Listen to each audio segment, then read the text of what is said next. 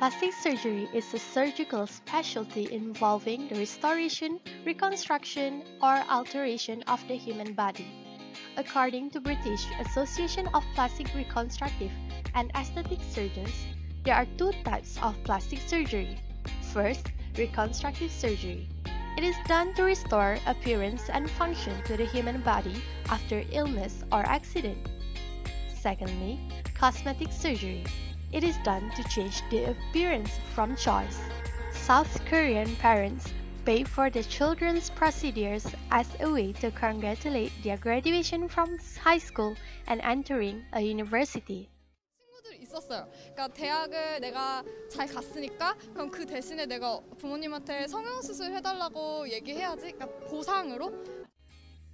Statistics show that South Korea is the plastic capital of the world, with Brazil and US trailing behind, according to Business Insider. In fact, getting something done in South Korea is as normal as shopping for new clothes, at least to those who can afford it.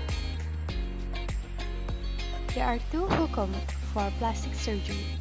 First, plastic surgery is wajib for reconstructive surgery such as disfigurement, cleft, burn, removal of extra finger or toe, scar caused by accident.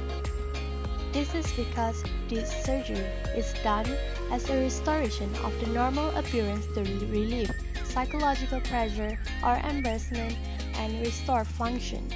These purposes do not involve change of fitra, but restoration of fitra to its state before the injury.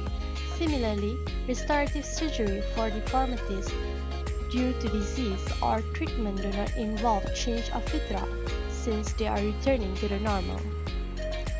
Next, plastic surgery can be considered as haram if it is for cosmetic purposes, such as lip injection, breast enlargement or reduction, and facelift. This is because there is no urgent need or necessity for them. Rather, the aim is to change and tamper with the creation of Allah for reason of human vanity. In Surah An-Nisa, verse 119, it was revealed with the meaning, "And I will mislead them, and I will arouse in them sinful desires, and I will command them so they will slit the ears of cattle, and I will command them so they will change the creation of Allah. And whoever takes Satan as an ally instead of Allah has certainly sustained a clear loss." The Prophet ﷺ said, "Allah has cursed the female who get a tattoo, and the female who tattoo, the female that pluck their eyebrows, and the female who pluck them, the females who file their teeth for beauty, and the females who change the creation of Allah." Finally, beauty standards play a big role in this industry, which cause normalization of cosmetic surgery.